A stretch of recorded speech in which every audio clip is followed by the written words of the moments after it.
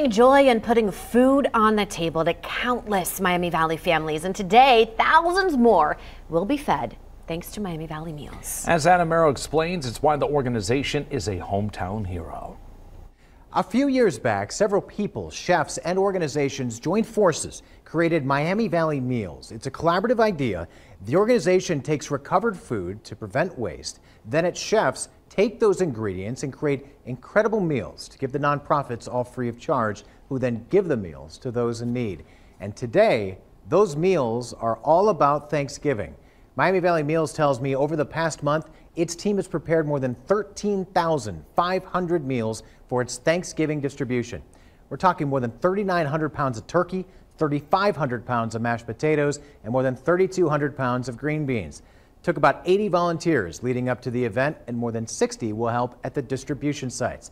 So here's where you can pick up a Thanksgiving meal today. Trotwood Madison High School and UD Arena from 9 a.m. to noon. Then Omega Baptist Church, Boys and Girls Club of Dayton, and Fairborn Phoenix from noon to 3. Big thank you to Miami Valley Meals for your service to the area. The people involved and its partners certainly are hometown heroes. Now, if you know someone that's a hometown hero, let us know. We would love to hear about it. Grab your phone and scan that QR code. You can chime in your submission through our app. We just need a description why they're a hometown hero and a few pictures or video.